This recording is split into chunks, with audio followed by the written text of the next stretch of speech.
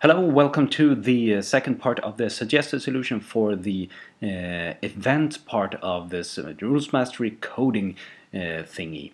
In the last episode we created we declared a rules event. I now added comments to this new function as well, which you should of course always do. And we have two variables that are being provided by this event, the unchanged list and the updated list. Now we're going to invoke this and make it actually happen. So when I hit save here, something actually happens. Let's actually do some things here. If I go to rules here and add a new reaction rule, I now have the, let's call this temporary, I now have this event available here. Rules coding list of words is being saved. Save. And I can, for example, now add an action and just the bug value. I can here get the unsaved list and the updated list. So let's output these, the unchanged list and the updated list. Updated list. There we are. Now the problem is, of course, that even when I hit save here, nothing happens. I don't get any debug values, and no rule is actually being fired because we don't invoke this event. But that's what we're going to do now. And to do that, I have to go back into the .module file, and somewhere in this module file I can add the a function to invoke this event.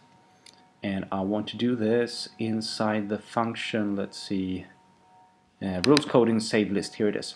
This is the function that saves the list to the database, the variables table, and here it happens, it saves. And just before that, I want to invoke the event that to make rules react, to enable rules to enact on things. So invoke the event, what's it called? This.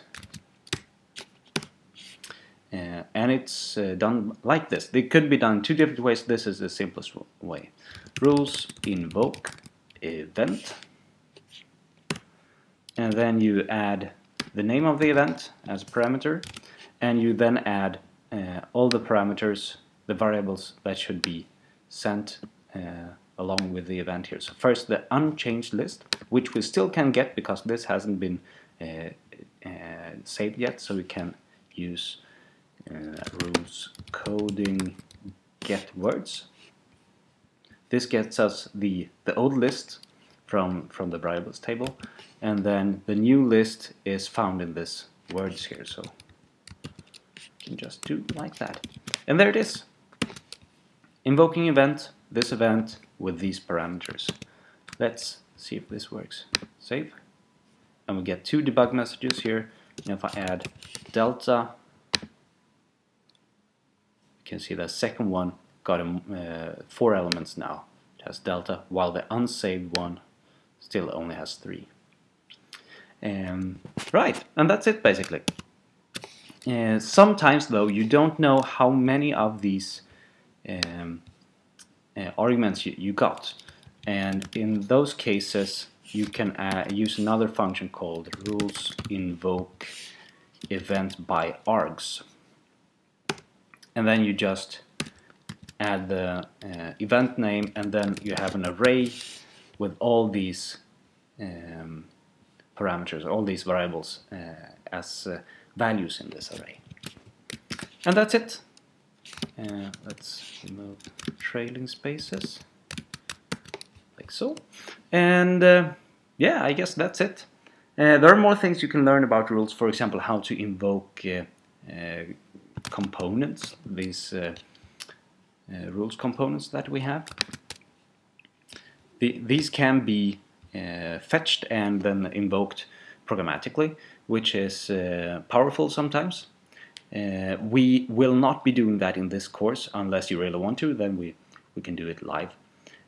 Because I think this is the last screencast for now.